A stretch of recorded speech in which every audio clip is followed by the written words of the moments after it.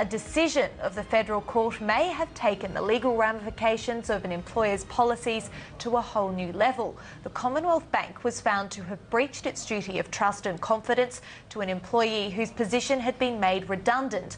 So what duties are in a relationship between an employer and employee, and what does this case bring up? We are joined by Joydeep from People and Culture Strategies.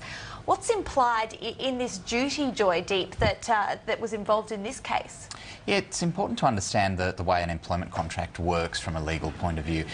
Most people will have a contract of employment. That contract will set out things that are known as express terms. Those express terms are the matters that will be dealt with in that contract, such as what the person is employed to do, what they're going to be paid when they start, all of those kinds of things. The law has recognised for many years that even if certain things aren't written into a contract, they're implied.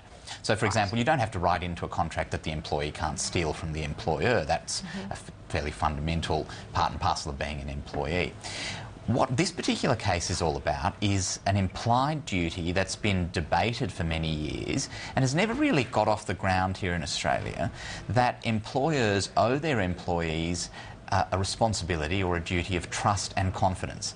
In other words, the employer can't conduct itself in a way that undermines that fundamental trust that it needs to have with its employees. Now, you can appreciate, as most people would, that that's a fairly vague and nebulous sort of concept with potentially far-reaching ramifications. So it's unsurprising that Australian courts have said for many years, hang on, we're a bit nervous about extending it to the point of being an implied term in every employment contract. But this case says, at least on the particular facts that were before the court in this particular case, that yes, that implied duty does exist. Well, that's interesting. So what specifically would that implied duty entail, and how would making someone redundant breach that? Yeah, it's interesting because what the Federal Court Judge, Justice Pasanko, said in this particular case, that in circumstances where the employer, which in this case was the Commonwealth Bank, had an extensive redundancy policy that had a number of obligations in it that they chose to impose on themselves around how they would handle, broadly speaking, the redundancy and redeployment process of an employee whose position had been made redundant. When you fail to comply with certain parts of that conduct amounts to a breach of this implied duty. So interestingly, what he's saying is that the mere fact that you're not complying with the policy doesn't mean that you're breaching the contract, because he accepted that policies and contracts can be separate. But where it goes to such a fundamental and important obligation, such as if your position's been made redundant, we will take all steps to redeploy you. And if you depart from that, then that's going to be a breach of that implied duty of trust and confidence. In other words, it's almost a finding, if you like, that the employer has acted in a sinister way. So this comes down to those stated company policies. If the company hasn't got any policies in terms of redeployment, this wouldn't be an issue? Well, that's right. I think there'd be a lot of employers who are, well, certainly conversations we're having with a lot of our clients at the moment, they're saying, well, maybe we just do away with all of our policies, because if the whole purpose of having them is to give employees comfort and certainty, but if we're creating a rod for our own backs in so doing, what's the point? Yes. I can understand why employers would think that. My advice to employers is think very carefully about the policies that you actually need to have in your organisation.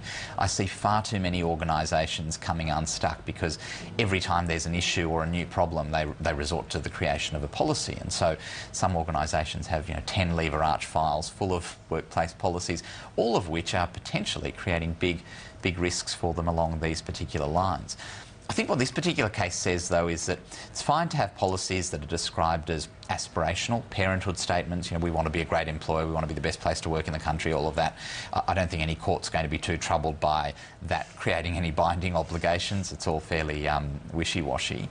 But where your employer policies are saying, if certain things happen, we're going to do X, Y and Z, and then you choose not to do that, and particularly where it deals with termination of employment or something like performance management, or alternatively investigating a serious allegation of misconduct, say of sexual harassment, then you can't just walk away from those policies.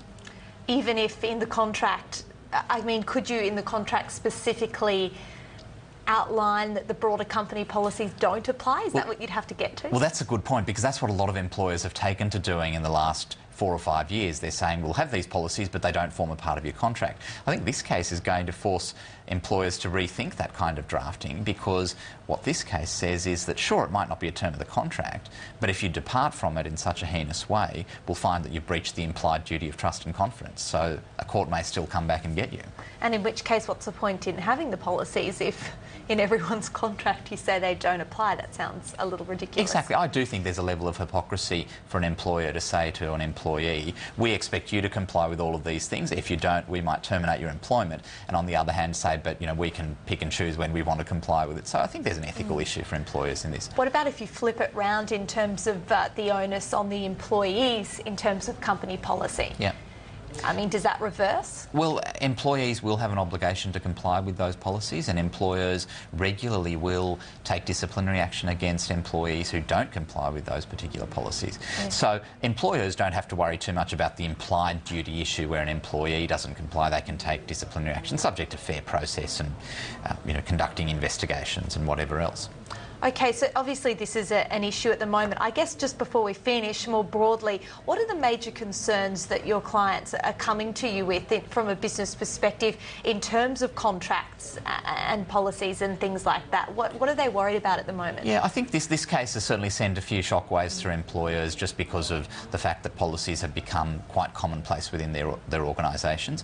I think a lot of employers are now facing the situation of, well, if we're going to do away with all these policies, what does that mean in terms of the message that we're sending to our staff? So there's a fine balancing act there. I think the other main concern for employers and a real watch out is when people's roles change or they evolve through an organisation through promotion or pay rise or whatever, the failure to update contracts in those circumstances also bringing a lot of employers unstuck at the moment. Like always, a complicated situation for a lot of employers to broach, which is, I guess, why they have you, Joydeep. Thank you so much for joining us. We really appreciate it. Thanks.